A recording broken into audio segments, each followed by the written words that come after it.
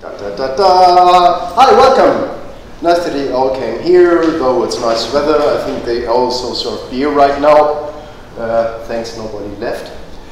So what we have right now is a cool feature, bullet scale. When success can harm you, a round trip of scaling. So it's like risk versus solutions. Just a little bit things about me. I'm a vegan. I built my first website in 97, so I know all the stuff with Internet Explorer 3, Netscape, and so on. I got all the pain. And so I started with Joomla 2006. With what? Joomla. What? Okay, I booked the pronunciation course of the coolest content management system all around. I'm really heavy into performance tuning of websites, and I do Joomla sessions since 2012. I love fast websites, kettlebell, calisthenics, feats of strength, whiskey, and straight razors. Yeah, that's basically about me. So not much more to say about that.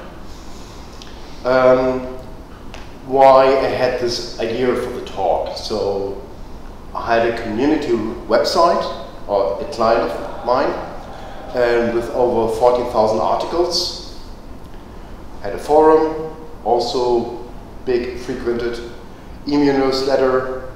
They made their revenue through affiliate sales and banners. Their roadmap to success, very simple. We launched with Joomla 3 from previous 2 to 5 versions.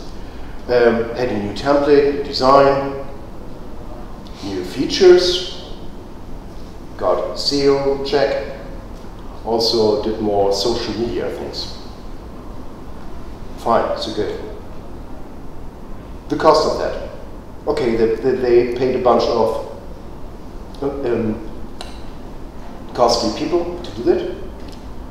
And then they discovered it always took them longer and longer to save articles. Okay, no big deal. Loading time increased dramatically over to an average of 45 seconds before the page being loaded. Okay, not that good, but still got visitors. Oh, visitors decreased. I wonder how this could be happening. Yeah. Why do we have a decrease in visitors when we have that long loading time? Ranking decreased also, because loading time takes longer. Eventually you drop in ranking.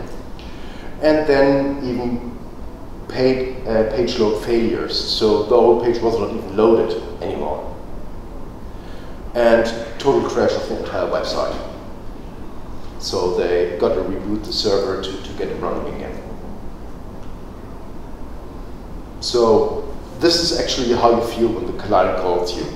Yeah? This is what the client thinks that you'll be doing. This is what you actually do. Click cache. Okay, it's not really that simple, but majorly for most of them it would be. So the thing is, how do I find the bottlenecks of a misperforming website? So let's go to the user suspects. So we have Joomla. Do I use the latest version? Is cache enabled? Did I just minify and merge resources? Did I check out how big they are? Take, for example, why slow? To actually see what's being loaded, what's being shipped through the lines to the browser of the user. And maybe also want to check the template version. Yeah? Some templates really improve themselves with each version, and if you have an older one, you may be stuck into something which has errors, bugs, and maybe worthwhile checking it out. And configuration of HD access. You can do with the configuration of the HD access amazing things. Setting gzip compression for things that are very good gzipable, like normal content, CSS files, fonts, SVGs, JavaScripts, works extremely well, and you can do that simply over htaccess. So when you want to find the bottlenecks, we would use the debug mode from Jumper. But we may not want everybody to see this. This is a very simple step. You're just searching through the plugins, debug, and then you set a user to that. So the debug information will not be displayed to everyone on the page. I think it's a little bit like stepping outside in the front lawn with no clothes on. You actually can do this, but maybe not always advisable, especially in rural areas. So just put it on super admin or special or some login the front page, login the front end of your website, and then you have the debug info and can check out what's happening without bothering normal visitors with some strange message there. Oh God, what does it mean? Loading time? The drivers? Yeah, so just keep it simple. Do not confront them with too much data. So debug menu, you got sessions, which is very good to find out about writes, ACL things, so you see what's going to be stored, which user level he is in, profile information, what component is loading on that specific page, and also the time and memory consumption that's been used. Memory usage total. If this is way up high and your site crashes, you really have to get rid of something, yeah, or get a more performant server. Database queries, what's going to be triggered? And then you got also the log messages. This is if you want to go more deep into debugging, which gives you also ideas of PHP constructs, which may not be that advisable anymore, and also about database queries, what you may be able to speed up. Usual suspects, server. So we got the PHP version. As we heard in Zef's talk, PHP 7 is just plainly awesome. No way around it. It's just mind-blowing, cool. Apache Engine X versions. Okay, it's repeatable, yeah? So just use latest technology, and most probably are fine. Database. And be aware of that your server can handle only so and so many simultaneous requests. Otherwise, it will just go down. So be aware of that. If you have that, you have to scale something. It can be configuration of the server, getting a higher package, and maybe it's just talking with your internet service provider if you can change something. Yeah, but there's always a physical limit. Because most of the sites do not perform that extremely well, they will never reach the normal default limit, so nobody realizes that there's actually a limit. It's like if we all want to go through the same time through that door, it will not work very good. Yeah. And if we are extremely unlucky, we all squeeze on server and nobody can get back and forth. Yeah. So just get, in this case, bigger doors. So to debug server, you got an SSL certificate installed. It's prerequisite for HTTP 2. So if there's something wrong with the certificate, it can cause all kinds of different strange behaviors and problems. So just if you use it, which is good, which you should be using, make sure that everything's running fine and smooth with it. Just an example that you have mixed resources, some with SSL on the page and some without, can cause all kinds of fancy behavior. Not necessarily for the website to crash, but more for some users which are getting very strange messages and then lose trust in your website. Check the server error logs and Apache database logs. So some things which are not displayed by Joomla, but you can see them in the server logs. And if there are too many server errors always triggered, this is not good. Yeah, and you just can see it if you really actually look at the logs and do a little bit of research of it. I had a client, it was like, oh, please fix my website. It's going, okay, this, okay, we check it out.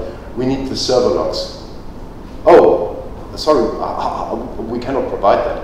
I said, okay, if I had to use a crystal ball, it's far more expensive. It's just try and error and see if it works out or not. Yeah, so otherwise we just would know what we are doing and not just do what we are guessing. But he could not provide it, and he was fine with it. But it's not a nice way to work that way. Yeah. Sure, you can do it, but it's really no fun. I love to be more efficient. Some things, if you're using Plus 12, for example, they have a nice updated feature, so you can see the server logs in real time. It's called protocols, and then start real-time update, so you can see the server logs as they're being written there, which is quite nice. So you do not have to. Have you tried to print my log? Pardon? Have you tried to print my log? Nope. Write that to me. I can put it on the slides later. Thank you. Please make a note for the questions, and then later, because I'm very, very good at mixed up on all different stuff, and then we are not getting anywhere. And I will not leave you on time before the last slide is being shown. Okay. Usual suspects provided. I own a shard host. Is it a virtual server? Do you have a real server? Is it managed or so on? So just be aware where your website actually is. Is it, if you have a national business, like most of my clients are, they're just business in most of the time also regional in Hamburg. It would be very bad advice if I said, oh, we got a very cheap and good advisor in the US. Yeah, because most of the clients are not in the US, so just have it in how do you say, data center here in Hamburg. Yeah, more performant. That's the web space that you have. It doesn't have enough RAM, CPU. Does it still use hard disk drives, or you use SSDs? Yeah, this is also basic requirements for serving multiple websites fast. Yeah, so just the use of HTTP2. This is a new protocol which is being able to transfer more simultaneous requests at once. So with the old protocol and also browser implementation, you had this only a certain number of files could be put over at once. Yeah? And so you can get around this a little bit. You may want to use the CMD, which is very advisable if you have international clients. But if you have just local clients for one region or one country, you may actually not perform that much better. What's being able to be used is also on the JCH Optimized Pro version. They got a kind of is a content delivery emulation, so you can put all the static files to a subdomain.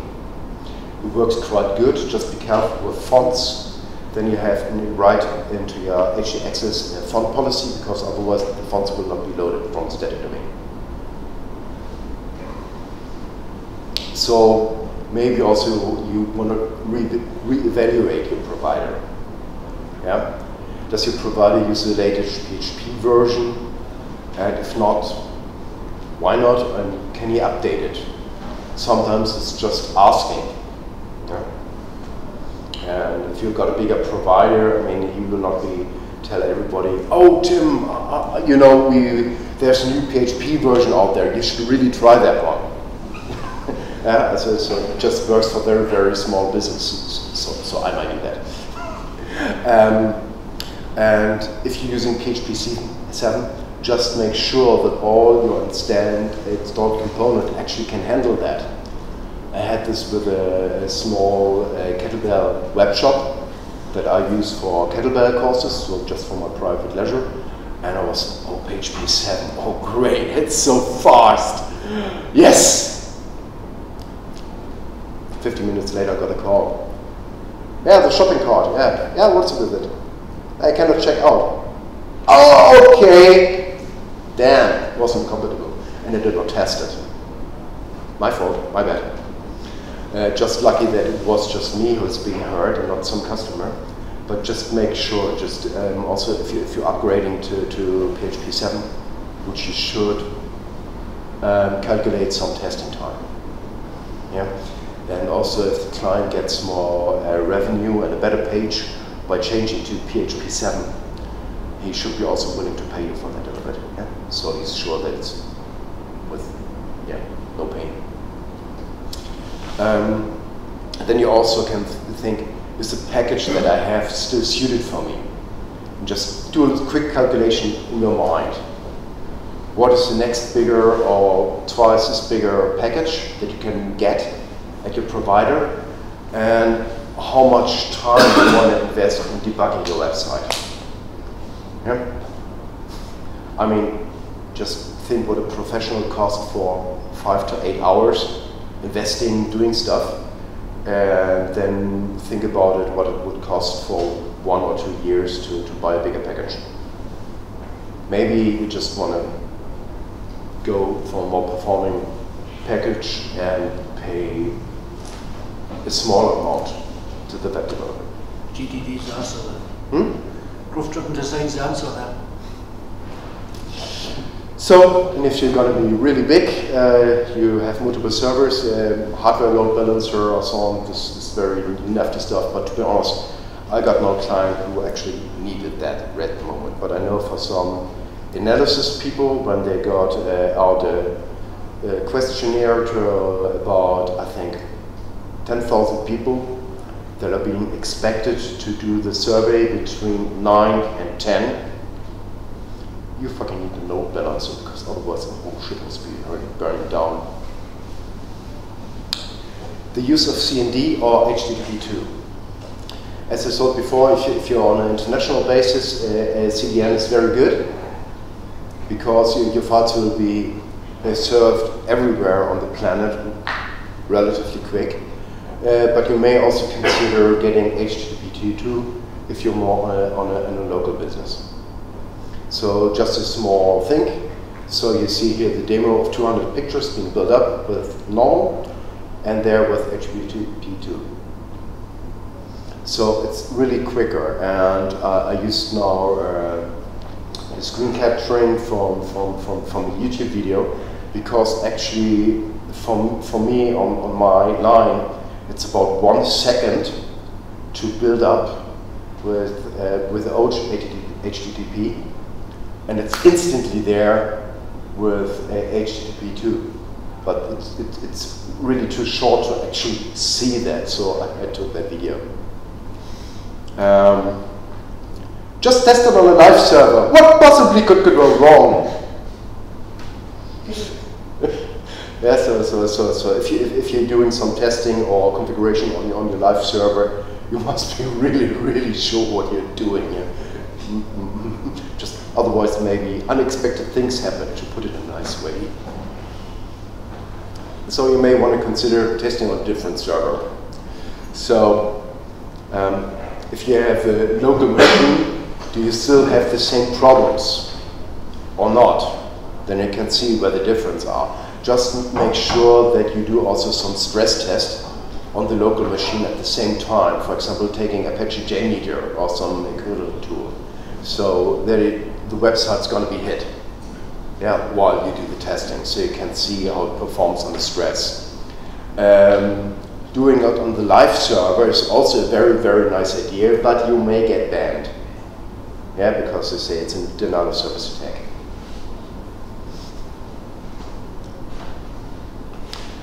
Does the clone work with a different provider? Here we got Nicholas, so I keep a backup, and so you just do a backup of your site, go to some trial version of some web space, ramp it up there, see if it works. If it works beautifully, you got 2 options. First, hey, I got a new provider. Second one is spot where the difference is. Some libraries are allowed at the new server, which are not allowed at the old one, which are right now at the moment. Does he have a different PHP version? Just check that out, just to have an idea.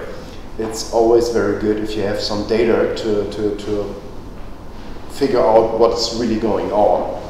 Guessing is not really good. Yeah, to come back to that one client. Yeah, so better call, someone call an exorcist for that website. And when you see the next stats, you pretty know why I put on that picture of Duke Nukem. First glance, over 160 requests, 120 of them images, thumbnails, some not scaled. A lot of the thumbnails not even being visible. They're being hidden because they had some tab browsing there. No above the fold loading. And I tell you, the front page was pretty long. You got bruises if you had it on a mobile phone while trying to reach a button. So it did an average of 150 database queries for the front page, and about about 1/3 of them was redundant. No caching. The first load nearly took 3 megabytes, and some of the modules they've been using to display the content in a real nifty way, so like everything's being browsed on a module being displayed on the right side of the content, which they duplicated 3 times for different categories, took much of the whole process time of the database queries. And they had some modules with redirects. And it's it's just, okay, we got bad news, yeah, you got module cancer. We got to take it out. Please tell me what modules you can go without. So I just want to know, what do you think the client said? Oh, we need everything, of course! That's why we built it!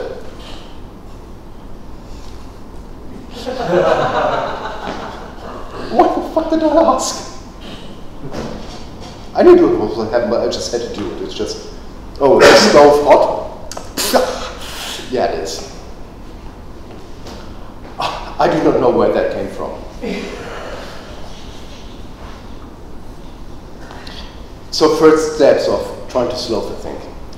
We enabled caching, okay, no bad thing. We used JCA optimized to mangle the resources. And I finally could get him to just use 20 articles on the front page instead of 40. That was a tough one, lady.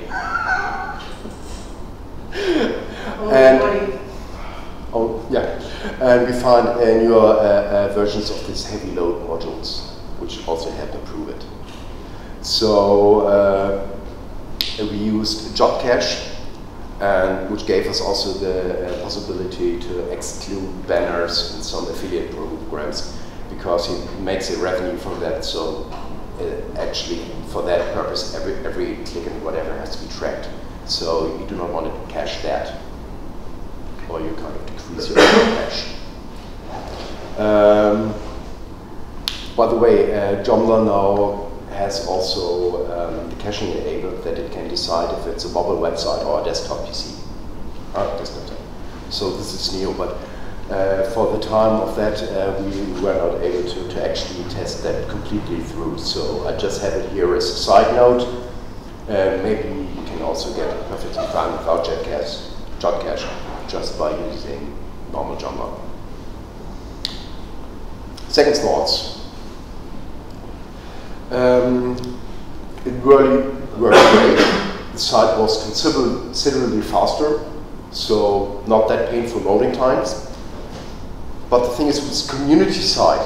So people log in to write in the forum. And so then we discovered once they're logged in, it slows down. Not that it's not any usable anymore, but it's really, really slow. The problem is, once you have the registered user, he's not going to be cached anymore. And there's no way in Joomla around it. Yeah? So be certain. And the problem is, okay, so we had also another thing is, audit tweet caused the server to crash. Yeah? So we needed a bug fix for the component because the problem was audit tweet was caused every time someone visited the page. Audit tweet was checking if something happens or should be happening. And then it ran also into a problem. So eventually the site crashed. And so I also got the time to, let's be honest, wouldn't it be enough just to trigger auto-tweet with a cron job every 10 minutes? Okay, please. And that really fixed some of the problems. Yeah, just to not have it on a visitor basis, which is also not very lean, clever way to do. So it's actually better to have that on a cron job. Also that you have also one page with all of the cron jobs and you can see what's happening on the background on a regular level.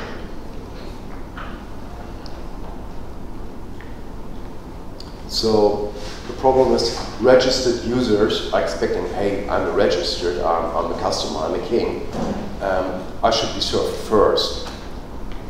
Problem is because caching is not able to work for them, it's not really happened. So it's like a snail with a crown on. Yeah. But there's a small solution you have. In Joomla 3 you have a now user group which is called guests. That's everyone who's not logged in. So you could set some of the heavy load modules to guests. Then if the user logs in, he will not see that modules. But this really depends on a fight for module basis with the client, how important it is. Huh? But it's a way around it. If you just skip all the content modules on the right side, which are heavily loaded for registered users, that might actually do the trick, because then you have far less database queries to be done for each. Okay, the next thing, throw hardware at it. I also suggested it with websites. So you may also want to think, upgrade provider package.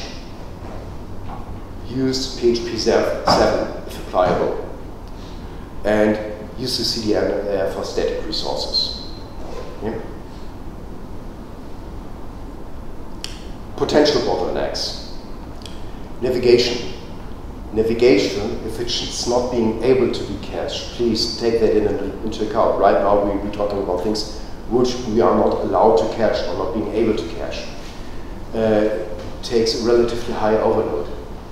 So you may want to consider, for example, if you got there a footer link with disclaimers for whatever, or imprint, data policies, whatever.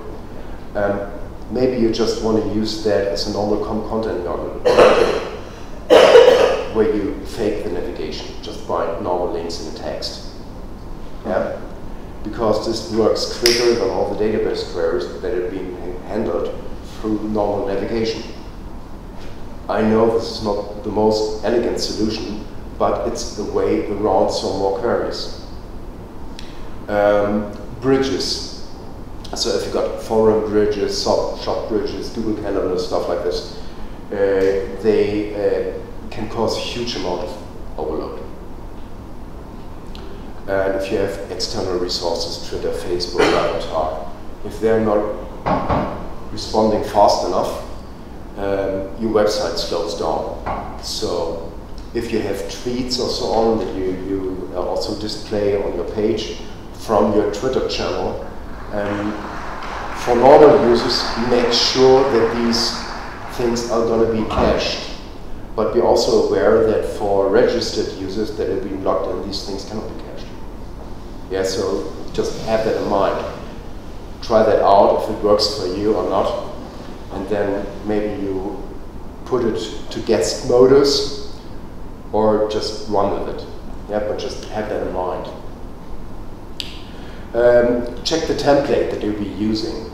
So best thing is if you have a basic idea what you want to have, and if you what you want to do, and you got content, and then you have maybe just 2 template frameworks and then just benchmark them out on a higher load. Because to be honest, some templates, some modules that you'll be using, they're not built for high performance. Yeah. So if you can try that out in advance, it may be very worthwhile the additional effort than just taking one and then seeing, oh, it does not really work that out that well. Yeah. So also depends on the financial standing of the client that you have. But it may be really advisable to test it in advance before you go there. Because once you are there, they most probably stick to it. So I had this 2 times, as the customer says, I know you're right, but we invested everything in that, and that's the way about how we absolutely want to have it. So they had to take a lot of not that good solutions to be shipped with that, yeah, because they are not willing to change templates. Though we could also prove that the other one would be working faster for you. So very nice. So you got one item you have to ditch. Moderate cost, high performance, tons of features. Yeah? If you got moderate cost, high performance, you will not have a ton of features. If you have tons of features, high performance, you will have higher costs. Yeah? Just have that in mind. Summary. Update everything. Check journals, system information, PHP, databases, web server. Check what's being actually loaded on which page. What can be thrown out or reduced? Does it benefit my revenue or not? If my revenue does not benefit,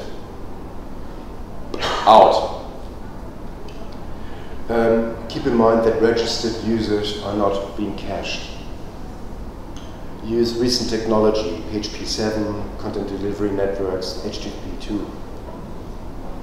Test your website. And this is what you always have to do. Test if it's still working. Like the one example that I said with the shop component not being compatible to PHP 7.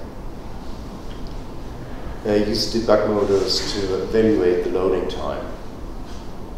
Check the server error logs. So we're finally there. So there's enough time for questions.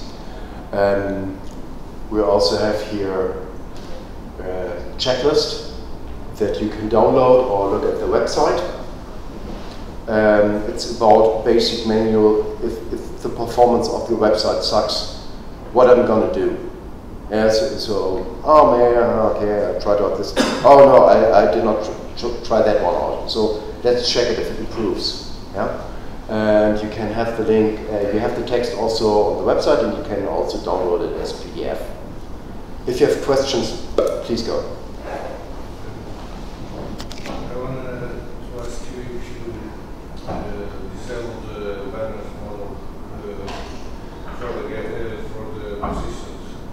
Pardon me? If you disabled the model, banners model for the registered users. The question was if I disabled or set the banners to guests, so to disable the banners for registered users. No, of course not, because it would cut down the revenue. Okay. Because I was thinking about it. Yes. No, we were setting some of the high load content display modules on guests, so we would have less database queries, but not affiliate programs or not banners, because they were doing the the revenue for the site. And also, if you got registered users, they are more prone to buy something through your site, because you always have you already got some trust on them. Yeah, because otherwise they would not trust you, they would not register. And so, yeah, sneaking up on me. Okay, further questions? Were they actually using common banners? Pardon? Were they actually using common banners, the built-in banners component from Windows? No, they were using a different banner component. I use banners, but I think they're so much queries. It depends on, you can easily use com banners. It depends how many visitors you have and how much revenue you make from that. I had a big doctors community, and they had also banners, but they were not making any revenue of that. This was more banners for their, journal, yeah, being shipped to all the members. I mean, over 4,000 people, but okay, so they had banners in for that journal, so the people say, oh, it's an interesting article or something like this. Yeah, but with the traffic that they had on the website, it would not be really a wise investment to search for a better banner component, because it was doing fine, and it was loading fast, and was not much traffic on it. Yeah, so it really depends on the case. Which component did you use, or you recommend instead of banners? Actually, I did not have a choice there. He was using it, it was established, and that was it. And I was fine with it. It was working for him, and he had bigger problems than the banner component. Further questions? Okay. Sorry, it's not a question, it's more yeah. From my initial experience. Yeah. There's also one thing you can look at, and it's rather easy to fix, and it's often overlooked. It's the DNS. Many times, if your DNS provider is not very efficient. Yes, yes. If you look at the breakdown of the request, you see that you spend much time actually resolving the DNS. Yes. Load an image or whatever. So it's getting less and less. If you have a good CDN, then it's probably not a problem. If you're using HTTP2, you got less requests, so it's less of a problem. But if you're still not using that, then it's easy to fix, especially with international customers. You just find a DNS supplier that has any DNS caches. Sorry? How much? There are several. For France, we have OVH. It's €1 per year, I think, option. You enable that, and then your DNS becomes faster. It's the same thing as a CDN. They just, instead of having your DNS from one single server somewhere, it's just spread out over the world. And if you look at the breakdown with Google page tests, you realize you actually sometimes spend a lot of time just doing DNS. Yes. Before anything. Okay. So it costs almost nothing to fix. That's incorrect. Like DNS is an issue, but it's an issue you will have once every TTL. No, it's better to do that. So every request each time to load page. The browser, your browser and your computer, there are two caches in there, will cache that DNS. So on your computer, it will see first on your browser cache which IP you have to go to. If that's empty, it will go to your computer. Then it will go to your ESP, and then it will go to the host computer. So there are multiple layers in between. Obviously, having any cache or having something that is in place like Amazon Route 43 or DNS made easy, yes, will speed it up. But if you're really hunting for the first byte, that's really important. And I mean, fast loading websites are my porn. Yeah, it's just, it has to be fast. Yeah, the website has to be fast, instant has to be there. So it's really worth checking that out. But this was not the problem in our case. So. But actually, yes, this is right. About caching, if a component really wants can cache for logged in users, not only user level, but based on the user groups they belong to. It is possible, but it is undocumented as everything else. Okay, yes. I only bumped into it by accident. Yes, I heard this just from I was talking with Brian, and he also said, okay, Robert, try to work some things out, and then they just said, okay, we drop it for the moment because the results were horrible. Yeah, so just. But it's doable, and you can actually load the modules that are, many times it's the modules that are changing, so you can load them with Ajax. Okay. Instead of the actual controls. That's what we do on our site. It's really, so you can cache for pretty much any registered user, pretty much every page you can cache, like a full page cache, and you load the very box with the Ajax. So, Yeah, you're adding requests. So sorry? You're adding requests. Yeah, but you don't see them. Like you see them, but you still have like the full site is still. You have to wait for the extra request. Yeah, but it doesn't matter because the user don't see that. Like for instance, on most pages on our site, everything is static, but the module on top, the logged in module where you